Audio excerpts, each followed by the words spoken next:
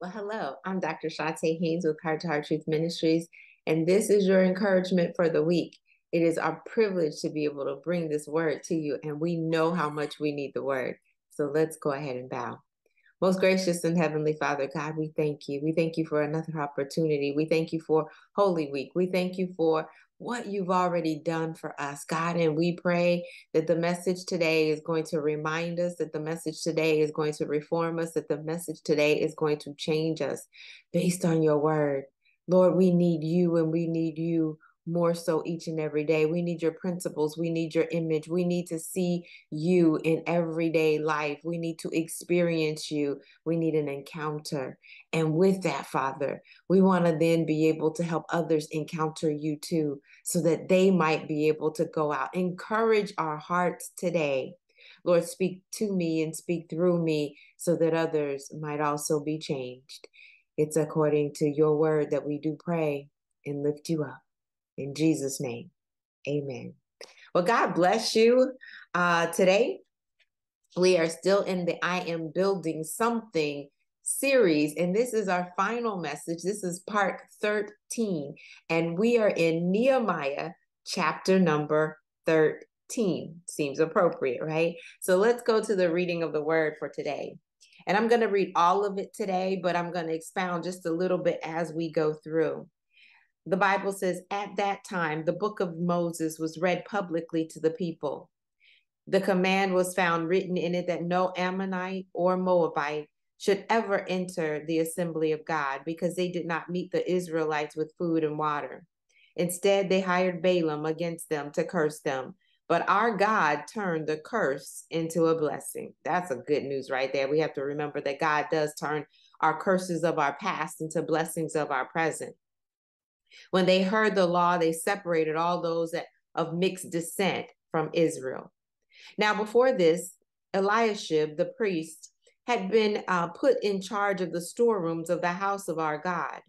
He was a relative of Tobiah. Now, you remember Tobiah was one of those that was trying to bring down and stop the working of the wall. They were trying to keep it in ruins. They provided distractions and deterrents that wanted destruction for what Nehemiah was doing. But he was a relative of Tobiah and had prepared a large room for him, where they had previously stored the grain offerings, the frankincense, the articles, and the tenths of grain, new wine and oil prescribed for the Levites, singers, and gatekeepers, along with the contributions for the priests. While all this was happening, I was not in Jerusalem, because I had returned to King Artaxerxes of Babylon in the 32nd year of his reign. It was only later that I asked the king for a leave of absence so I could return to Jerusalem. Then I discovered the evil that Eliashib had done on behalf of Tobiah by providing him a room in the courts of God's house. I was greatly displeased and threw all of Tobiah's household possessions out of the room. Now, this should remind us of Jesus turning over the money changers, saying, you know what, my God's house is supposed to be a house of prayer, and you made it a den of thieves. He said, look, we're going to kick Tobiah out today. Oh, he threw out all of his possessions. In verse 9, I ordered that the rooms be purified, and I had the articles of the house of God restored there, along with the grain offering and frankincense. I also found out that because of the portions for the Levites had not been given, each of the Levites and the singers performing the service had gone back to their own field. Those that were supposed to be working in the house of God were going back to doing worldly things in order to make funds or to have resources in order to provide for themselves. Therefore, I rebuked the officials, saying, why was the house of God been neglected? I gathered the Levites and singers together and stationed them at their posts. Then all Judah brought a tenth of the grain, new wine, and oil into the storehouses. I appointed as treasurers over the storehouses Shelemiah the priest, Zadok the scribe, and Pedaiah of the Levites, and Hanan, son of Zakur, son of Mattaniah, to assist them, because they were considered trustworthy.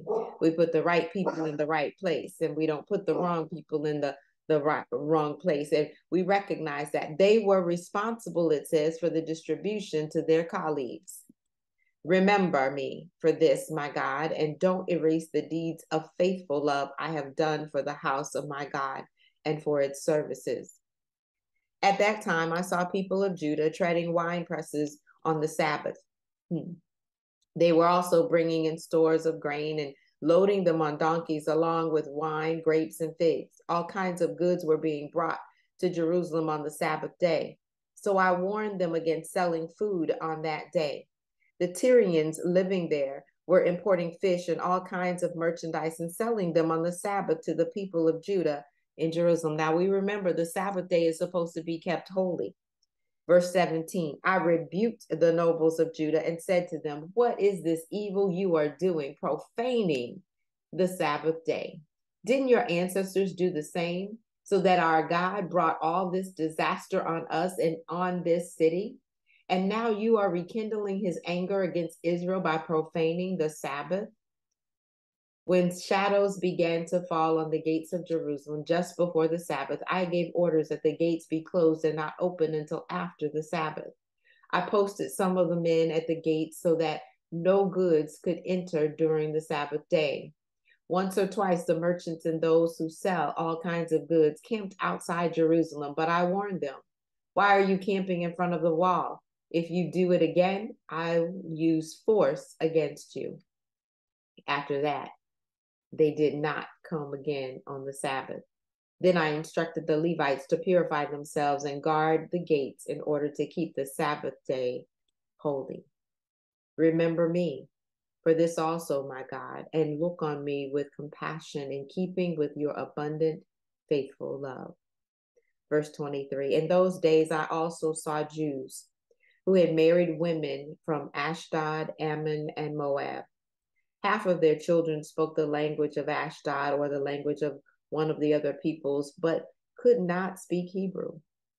I rebuked them, cursed them, beat some of their men, and pulled out their hair. I forced them to take an oath before God and said, you must not give your daughters in marriage to their sons, or take their daughters as wives for your sons or yourselves. Didn't King Solomon of Israel sin in matters like this? There was not a king like him among many nations. He was loved by his God, and God made him king over all Israel, yet foreign women drew him into sin. Why then should we hear about you doing all this terrible evil and acting unfaithfully against our God by marrying foreign women? Even one of the sons of Jehoiada, son of Eliashib, the high priest, had become son-in-law to Sanballat the Hornite. Remember Sanballat and Tobiah? Sanballat was also one of those that was trying to bring down or add the destruction and bring down what Nehemiah was trying to rebuild. He says, and so I drove him away from me. Remember them, my God, for defiling the priesthood as well as the covenant of the priesthood and the Levites. So I purified them from everything foreign and assigned specific duties to each of the priests and Levites. I also arranged for the donation of wood at the appointed times and for the first fruits. Remember me, my God, with favor. The 13th chapter of the book of Nehemiah. And today, part 13. Get to it. Get to it. See, it's Holy Week. This is the week between Palm Sunday today, as well as Easter Sunday, or Resurrection Sunday, as we call it. It identifies the untying of the colt, as well as the palm branches that were then spread, to the unearthing of Jesus. He left this earth to go back to heaven. It's a time for us to remember, yes, what he has done. It's a time for us to reconnect to what he has promised and what he would like for us to do. It's a time for us to recommit to the word of God and the principles of God and the things of God. It's a time for us to reform, which is what Nehemiah does here. And it is a time for us to respond. If we are going to build something, we don't just talk about it, we get to doing it. We don't just start, just making commotions, but we put into practice actions. We do something different if we're going to build. You can't just say, I'm going to clear the land and leave it there. No, we're going to clear the land. We're going to put in a foundation. We're going to erect some framing. We're going to put in a roof. We're going to make sure that it looks good. We're going to make sure the plumbing goes in, the electrical goes in. We're going to do all of those things because we're building something and we want to then be able to occupy in building something. And I know that was a very long reading, but I want you to go back and pay attention to it. I want to just highlight a few things for you. One, if you are building something, don't forget the original plan.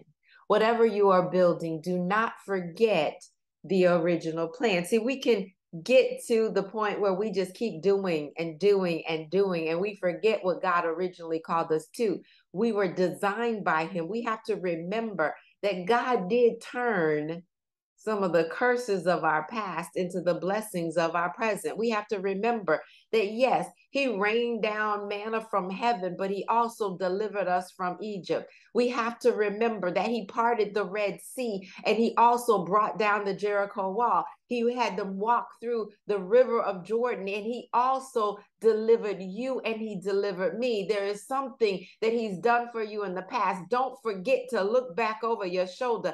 Your soul does not have to wonder how you got over. You know you got over because of the blood of the Lamb and the word of your testimony. You know you got over because of His word that was hidden in your heart. You know you got over because of the promises that He kept, the faithfulness of God, the compassion of Him, His goodness and His mercy that followed you all the days of your life. You got over. You made it here because some hurt, harm, and danger did not come nigh your dwelling. Because of the prayers of the intercessors, you made it to this point. You are here because of God. Remember from whence He's brought you. Remember how you were controlled and how you were tied up and tangled up, and that He untied you and He gave you liberty and freedom. Remember God. When you remember, you then need to reconnect with God's word, with God's principles, with His person.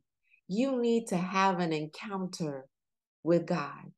I know in doing the last prayer book that I did and praying through life struggles, I wanted you to make sure that you were able to express how you feel. But the whole point was for you to expound on God's word, to know it fully, to understand it so that it would transform your life, but you would ultimately have an experience with the creator of this entire universe. And then you would get consistent with having those conversations with Him. You would be comfortable in communicating, and you would do it on a regular basis.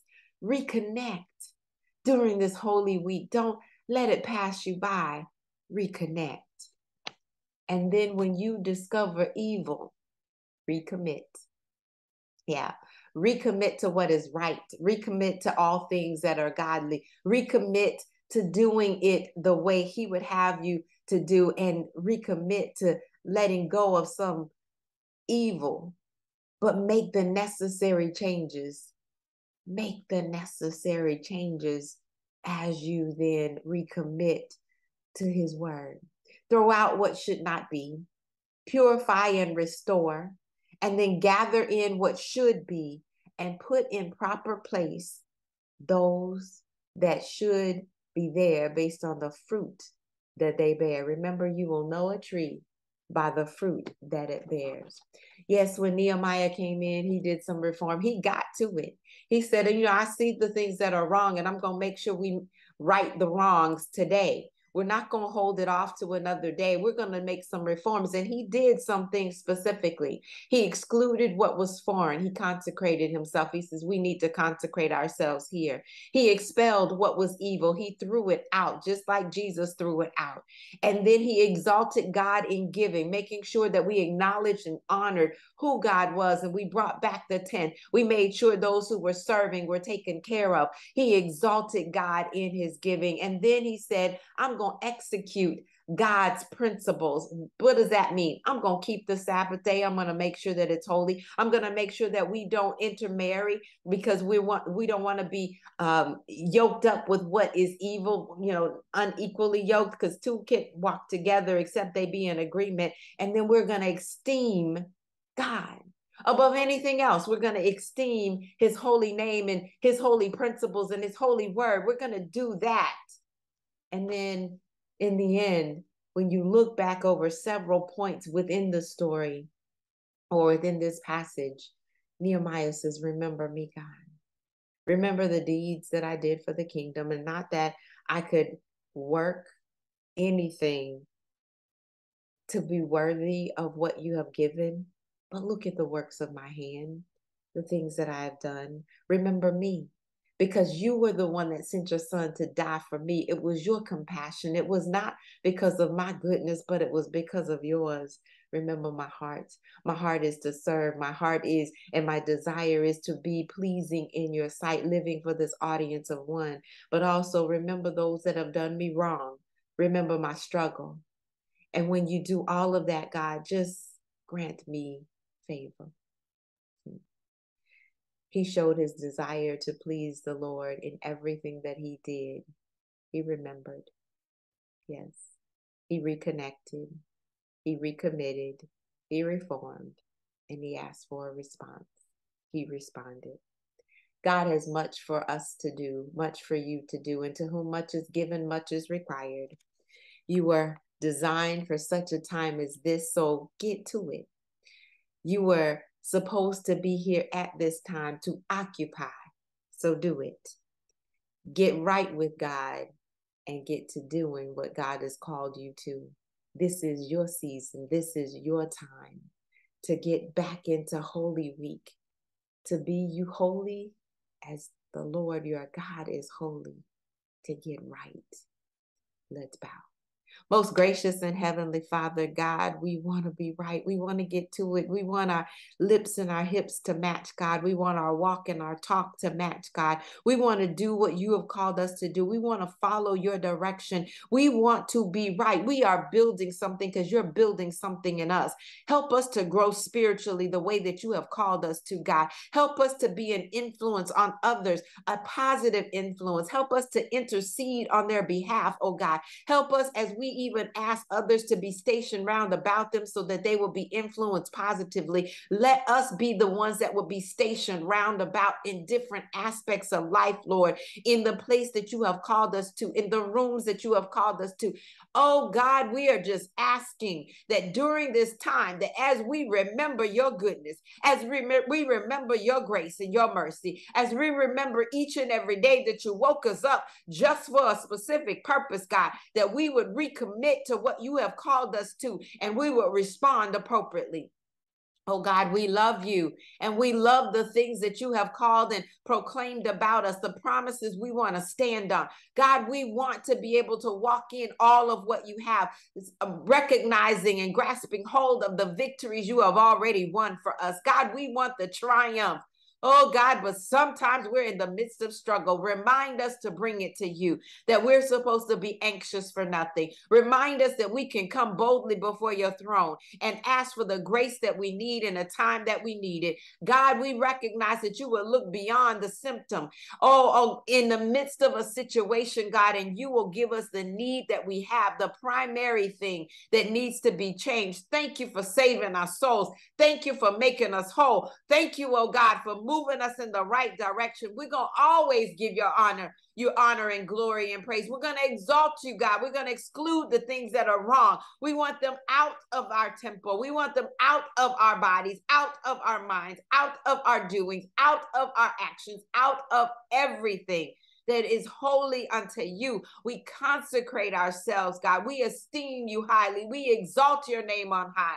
And we thank you, Lord, that during this time, as we express how we feel and remove all of the fleshly desires, we then come to experience you in a wonderful way, completely, Lord, knowing that yes, thou art the Christ, the Son of the living God, And we want nothing more than just you. Help us, oh God, to focus. Help us, oh God, to be intentional. Help us, oh God, to reach the goal in which we strive. And that is to hear, well done, thy good and faithful servant. We love you, Lord. We ask for your favor. We ask for your blessings. We ask in our coming and our going that you would grant us peace, that you would be present, make your face to shine upon us, and be gracious unto us. In Jesus' wonderful name, we do pray and give you thanks. Amen. Well, God bless each and every one of you. I'm Dr. Chonta Haynes, and my prayer was representative of the fact that we want to be like Nehemiah in this. We want our desire to be to please the Lord in everything that we do. Be encouraged this week that with his help, you can, because you can do all things through Christ who gives you strength. Have an absolutely fantastic rest of your week. God bless.